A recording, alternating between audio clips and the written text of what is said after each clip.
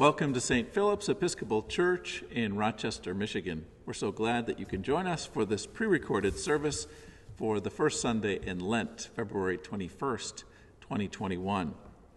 Join us on Sundays for our live stream service at 9 a.m. on Zoom and Facebook. And on Zoom, we also continue with coffee hour, Sunday school, and youth group on Sundays as well. You can also join us on Zoom and Facebook for our noonday prayer service Monday through Thursday at 12 noon. During Lent, we have a number of programs which we hope you'll participate in.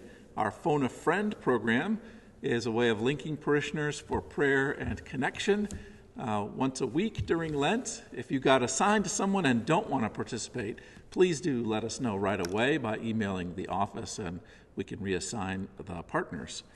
There's also a brief video from the Reverend Ann Weber about listening skills and a little guide to the Phone a Friend program. That's on our website, stpfeeds.org. Anne has also put together a number of Lenten resources for your own reflection and use at home, and those are also on the website. Our Thursday Lenten programs start this coming Thursday, February 25th at 7 p.m. on Zoom. And don't forget Centering Prayer on Saturdays as well. Virginia Higgins has shared with us her discipline of the God Box. We invite you to do that as well. Every day that you fulfill your Lenten obligation, whatever it is, you put some money in the box. And if you don't fulfill it that day, you put double the money in. And on Easter, we'll gather all the God Boxes and make a donation to Neighborhood House. All those details are on our website, and you can also subscribe there to our newsletter, The Epistle. And now let's prepare ourselves for worship, center ourselves, and invite God's presence.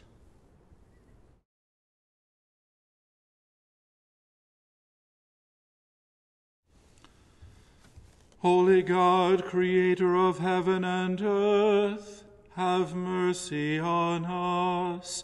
Holy and mighty Redeemer of the world, have mercy on us. Holy Immortal One, Sanctifier of the faithful, have mercy on us.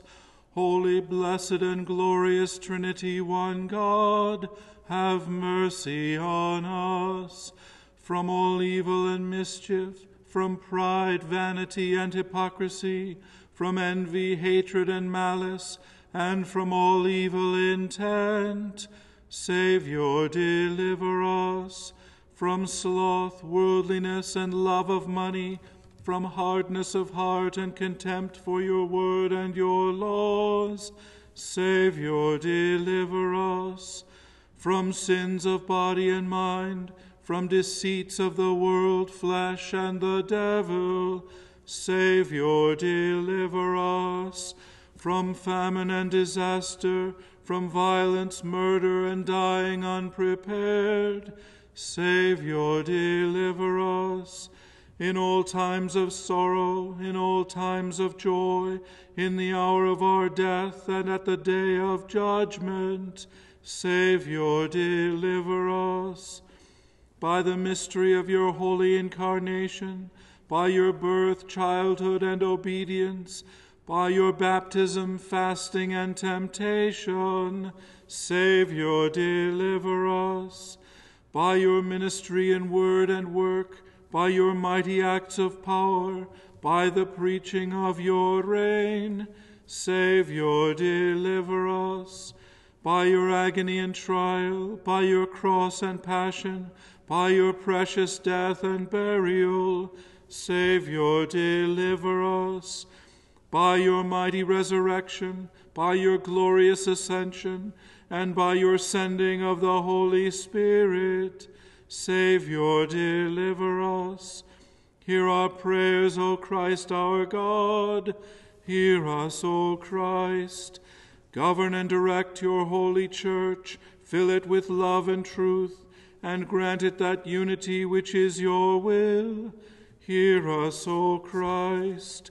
Give us boldness to preach the gospel in all the world, and to make disciples of all the nations. Hear us, O Christ.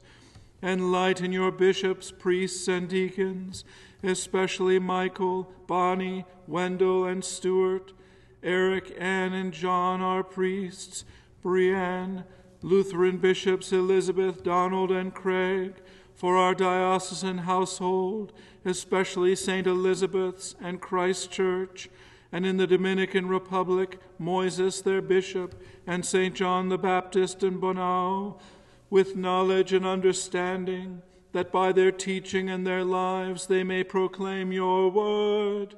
Hear us, O Christ. Give your people grace to witness to your word and bring forth the fruit of your Spirit. Hear us, O Christ. Bring unto the way of truth all who have erred and are deceived. Hear us, O Christ. Strengthen those who stand, comfort and help the faint-hearted, raise up the fallen, and finally beat down Satan under our feet. Hear us, O Christ. Comfort and liberate the lonely, the bereaved, and the oppressed. Hear us, O Christ.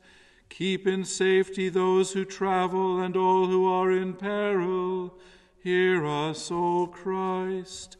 Heal the sick in body, mind, or spirit, especially Freddie, Carlton, Paul, James, Marge, Sarah, Elise, Kathy, Rose, Sylvia, Paul, Kim, Rad, Chris, Frank, B, Catherine, Gregory, Karen, Rob, Sue, Rebecca, Jan, Megan, and Ray, and provide for the homeless, the hungry, and the destitute. Hear us, O Christ. Guard and protect all children who are in danger. Hear us, O Christ. Shower your compassion on prisoners, hostages, and refugees, and all who are in trouble. Hear us, O Christ. Forgive our enemies, persecutors, and slanderers, and turn their hearts. Hear us, O Christ. Hear us as we remember those who have died, and grant us with them a share in your eternal glory. Hear us, O Christ. Give us true repentance. Forgive us our sins of negligence and ignorance, and our deliberate sins, and grant us the grace of your Holy Spirit to amend our lives according to your word. Hear us, O Christ. Holy God, holy and mighty, holy immortal one, have mercy on us. God be with you, and also with you. Let us pray. Almighty God, whose blessed Son was led by the Spirit to be tempted by Satan, come quickly to help us who are assaulted by many temptations, and as you know the weaknesses of each of us, let each one find you mighty to save. Through Jesus Christ, your Son, our Lord, who lives and reigns with you and the Holy Spirit, one God, now and forever. Amen. The Old Testament this morning is from Genesis. God said to Noah and to his sons with him, "As for me, I am establishing my covenant with you and your descendants after you, and with every living creature that is with you, the birds, the domestic animals, and every animal of the earth with you, as many as came out of the ark. I establish my covenant with you, that never again shall all flesh be cut off by the waters of a flood. And never again shall there be a flood to destroy the earth," God said. "This is the sign of the covenant that I make between me and you, and every living creature that is with you, for all future generations. I have set my bow in the clouds, and it shall be a sign of the covenant between me and the earth. When I bring clouds over the earth, and the bow is seen in the clouds, I will remember my covenant that is between me and you and every living creature of all flesh. And the waters shall never again become a flood to destroy all flesh. When the bow is in the clouds, I will see it and remember the everlasting covenant between God and every living creature of all flesh that is on the earth." God said to Noah, This is a sign of the covenant that I have established between me and all flesh that is on the earth. The word of the Lord. Thanks be to God. The psalm this morning is Psalm 25. To you, O Lord, I lift up my soul. My God, I put my trust in you. Let me not be humiliated, nor let my enemies triumph over me. Let none who look to you be put to shame. Let the treacherous be disappointed in their schemes. Show me your ways, O Lord, and teach me your paths. Lead me in your truth and teach me, for you are the God of my salvation. In you I have trusted all the day long. Remember, O Lord, your compassion and love, for they are from everlasting. Remember not the sins of my youth and my transgressions. Remember me according to your love, and for the sake of your goodness, O Lord. Gracious and upright is the Lord. Therefore he teaches sinners in his way. He guides the humble in doing right, and teaches his way to the lowly.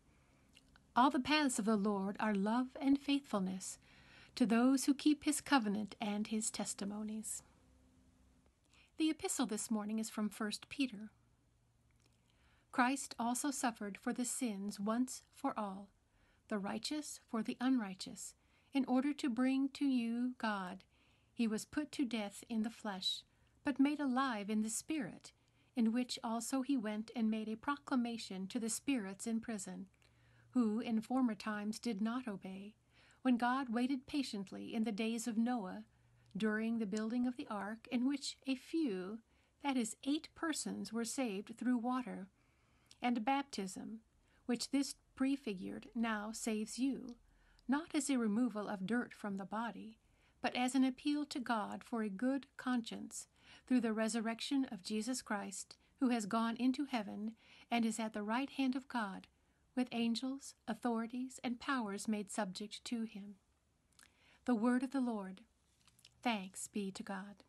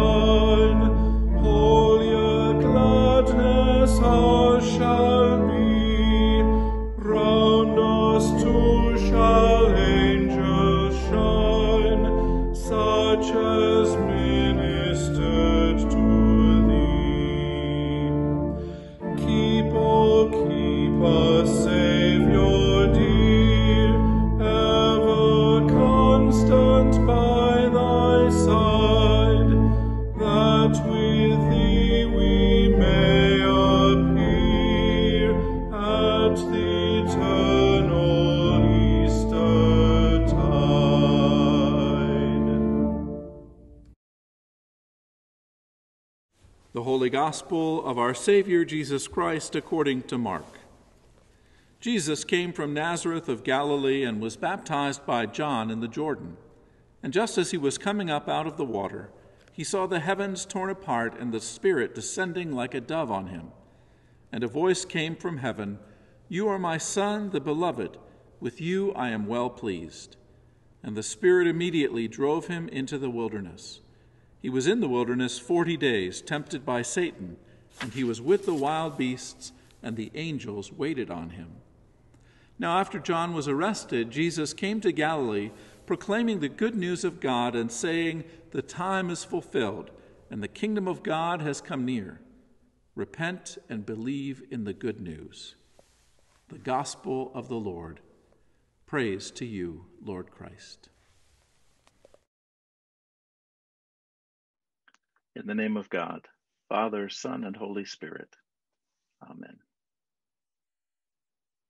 As we begin this first Sunday in Lent, our Lenten pilgrimage, as we follow Jesus out into the wilderness for this time of fasting and prayer, we will be hearing from some of the great stories of the Bible. In particular, one of the themes this Lent in our readings from the Hebrew Scriptures is the great theme of the Bible, which is covenant. A covenant is a kind of contract.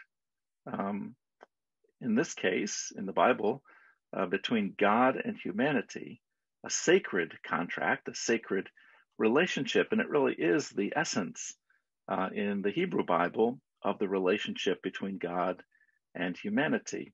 In fact, we call the Bible, the parts of it, according to covenant. We call it the Old Testament, which means covenant, and the New Testament, the new covenant in Jesus. And it's tempting to think, therefore, that there was only one old covenant, right? The one that somehow gets fulfilled or replaced, depending on your theology, by Jesus. But in fact, when you read the Hebrew Scriptures, in particular the book of Genesis and Exodus, you will see that there are several covenants that God makes with humanity.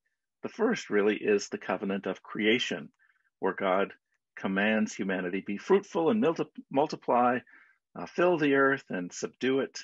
I don't like that word subdue. I'll come back to that. And in return, I will bless you. That's the first covenant, although it's not the same kind of covenant that we'll see later. And the great covenant that we often think of course, is the one with Moses, that moral covenant, when Moses went up on Mount Sinai and received the Ten Commandments and brought them down to the people as the sign of God's relationship, and also the rules by which they were going to live as God's people. But before Moses and after creation, there are a couple others. We'll be reading about the covenant with Abraham in the coming weeks. But today we have a really interesting covenant, I think, a unique covenant that God makes with Noah. But if you read this passage from Genesis carefully, you will see that this covenant, unique among all of the rest, is not just with Noah. It's not exactly a moral covenant. It's not about laws. It is a covenant that God makes with every living creature. So it's with Noah and his descendants, but then it goes on. I'm establishing my covenant with every living creature, the birds, the domestic animals, the wild animals, all the animals that came into the ark and were preserved from the flood. And the sign of this covenant is the rainbow, the sign that God is not going to destroy the earth with the flood.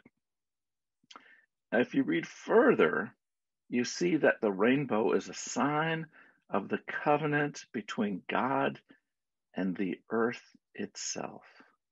Think about that for a minute.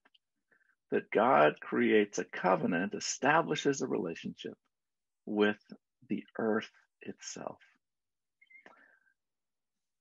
The Noahide covenant, as this is often called, in Judaism, is the sort of theological source for several things that have been really important in the history of Judaism, and I would say later Christianity. The first is that all peoples of the earth, you think of in Judaism, the importance of this idea of chosenness, that God had selected this people, the children of Abraham, to be a special people, beloved of God in a particular way with a unique calling and purpose.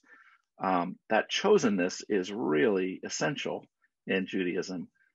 But in Judaism, there's also this tradition that God's care, God's relationship is with all the peoples of the earth, every tribe and language and people and nation. That is really important. It's a very inclusive covenant in that respect. It's less about the chosenness of one people and more about the chosenness of all people. And then it also goes on to be about the chosenness of all the animals. All living creatures on the earth have a sacred relationship with God. I mean, God created all these things. If you read the first chapter of Genesis, God creates every category of life and calls it good. And in a sense, God blesses every part of the creation. And then God's relationship goes beyond even the animals to be with the earth itself. For me, this is crucially important as I think about my own relationship with the natural world, with the idea that we are not separate from creation. You remember I said in that creation covenant that God commanded humanity to fill the earth and subdue it?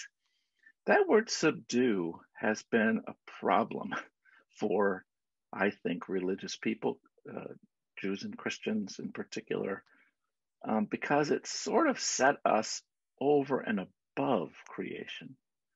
That creation was there for our use, we could dispose of it as we wanted to, and boy, have we disposed of a lot of creation. Not as good stewards, which is also a good biblical word, caretakers of creation, which is the way I read the first chapters of Genesis, that our first job, our most important job, is to be the stewards and caretakers of this fragile earth, our island home, as Prayer C in our prayer book calls it. But instead, sometimes we've seen the earth as just something to be used and abused. And that has led to some really significant costs in our life on this planet.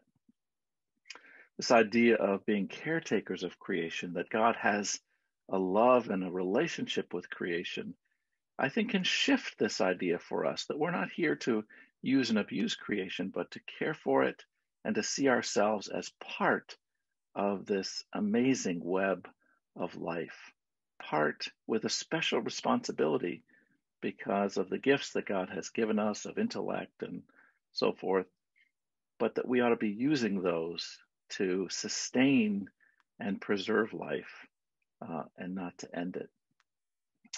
It's sad to me that the environmental movement has been politicized over the years, seen as just the arena of one political party or movement and not of the rest, because to me, of all the issues that beset us, this should be non-political. It's about human survival and about how we thrive in the context of this planet. One of the sad things I was just reading recently was the loss of true wilderness in the world. As human population has soared, well over 7 billion people on the planet now, we've pushed further and further into areas that once were wild, untouched by human civilization. And as we've done that, we've lost the sense of wilderness. We have created some problems of deforestation in Africa and Latin America. If you think even of problems like the pandemic, as I've read about the origins of that, and there's still some dispute, of course, about that, but one of the issues they say is that as human beings push into areas where we never were before, we are coming into contact with animals and with bacteria and with viruses that we never had contact with before. As we manipulate animal species and mix them together, I think of these wet markets, you see in some places, we're affecting the natural world and bringing things together that cause issues and can create a perfect environment for the spread of things like the coronavirus pandemic. It is too late, according to most ecologists, to stop the human impact on the world, if we even could. We now need to kind of manage that. We have to be stewards and caretakers in a different way as we use our technology and our intellect and our science to try to find ways to mitigate the effects, the negative effects of human population and spread on the natural world. Things like overfishing, pollution, and so forth. It can be overwhelming. But I feel a great tug. I've shared this, I think, before, that I feel that I need to be part of that work in some way, and I don't know what that looks like. I invite you, if you feel that way, to talk with me. Maybe there's things that we can do as a church to be involved in this. And again, not as a political thing, but as a religious activity, as we meditate deeply on what it means to be part of this creation that God has made. Behind me in my picture here is a wilderness that is really important in our gospel today. This is the wilderness area that Jesus most likely went into for those 40 days and 40 nights. It's the wilderness between Jerusalem in the higher elevation to the left and Jericho down in the valley to the right there. This is what it looks like today. It probably looked a little greener in Jesus' day, but it was still a wild wilderness. It's where the bandits hid out who beat up and robbed the man in the Good Samaritan story. It is the place where Jesus went. It was the place for Bedouins to pass through, but it was a bare and empty place in many respects. Mark gives us this very brief story about Jesus in the wilderness, and it's a fascinating one. It's a place where Jesus met Satan, who tempted him. It's a place where Jesus met the angels who ministered to him, and it was a place where wild animals prowled. Wild animals and angels and the devil. What a fascinating place. It was precious because it was the place that prepared Jesus for his ministry. He was thrown out into the wilderness by the Spirit for these 40 days after his baptism for this time of clarification is the word I think of. A place where he could gain a deeper sense of who he was and what he was called to do. And I think that's what wilderness can do for us too. It can be clarifying. Those who love hunting and fishing and being in the outdoors, how the cares of the world kind of fall away when you're out in wild places. And you can see a little more clearly and get a deeper grounding in yourself as part of this world. It's something you can't do on a computer screen, but you can when you breathe the fresh air in a forest or see the sunrise on a mountaintop. I mean, it's precious, and it was to Jesus. So as we enter into the wilderness time, spiritually, of Lent, it's worth thinking about how we might gain some clarity, both about our place in this world as part of God's creation, as stewards and caretakers of the world, but also how we might sense and feel and be more connected to God. That's what Lent always has been for me, that kind of refocusing on my relationship with God. I'm using this year one of my favorite books. I've used it some other times as well. The Desert, an Anthology for Lent by John Moses. It's got little short readings each day about the desert and our spiritual life. And I want to quote in closing today a brief quote from this book. This is a quote from Frere Ivan. I don't know who Frere Ivan was, but this is a quote in the book talking about the inner desert, the inner wilderness. There is a physical desert inhabited by a few exceptional men and women who are called to live there. But more importantly, there is an inner desert into which each one of us must one day venture. It is a void, an empty space for solitude and testing. The desert turns you inward. So this Lent, I invite you into the wilderness, into the desert, to turn inward and to listen for and to find the still small voice of God, to perhaps encounter the devil in temptation, the wild animals, those threats that can really challenge us, but also to see angels and to know that God's care for you is infinite and eternal. Amen.